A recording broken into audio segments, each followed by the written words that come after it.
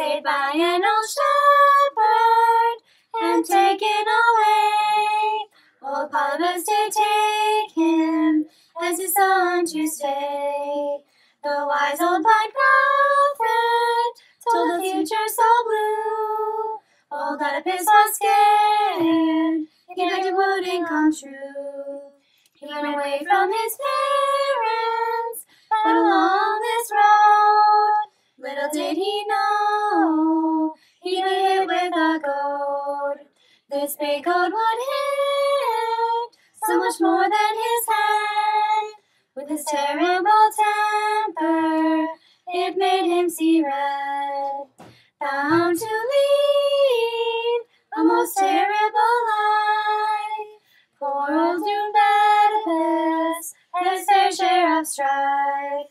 He killed all the people, or so he thought, but the messenger escaped to Oedipus later distraught. He made it to Thebes, his problems just begun. He battled the Sphinx, a fight that he won. The Sphinx had caused Thebes much unrest. The riddle she gave them, so they Oedipus the best. And so they all gave him all that they could.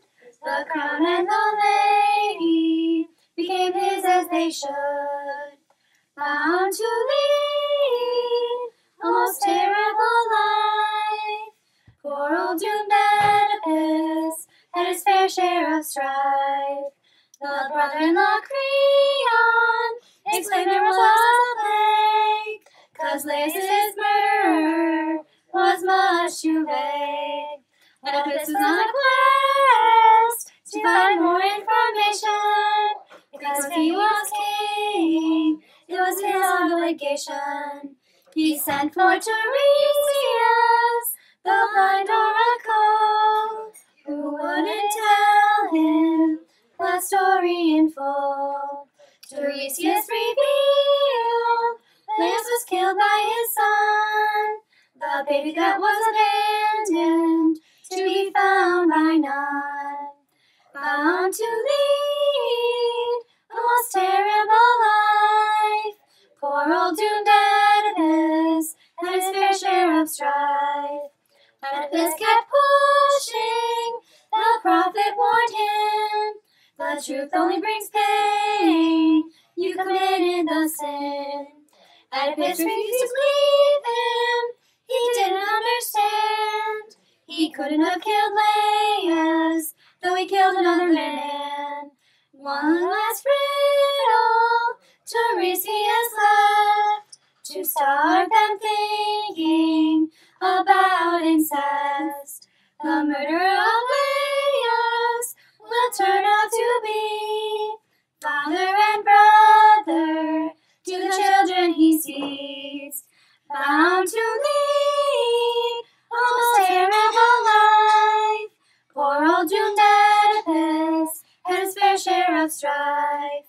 Then a messenger came, said Peleus was dead. He passed away naturally, Oedipus felt no more dread. He had no more belief that he killed his dad, but he didn't know his knowledge was bad.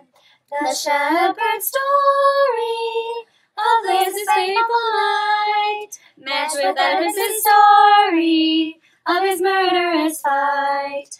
The shepherd had saved the baby boy. He turned out to be Oedipus, his dad's life he'd destroy. He was adopted, the truth he wasn't told. After he left Corinth, the problems began to unfold. Bound to lead a most terrible life, poor old doomed Oedipus had his fair share of strife. He now realized if Laius was his dad, his wife was his mother, and this drove her mad. Oedipus was so angry, he went to kill his wife, but she had hung herself and taken her life. Oedipus then gouged his eyes with her brooch.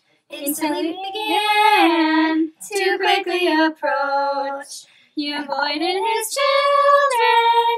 He was shamed by his friends. Running into the distance, the story does end. Bound to lead a most terrible life.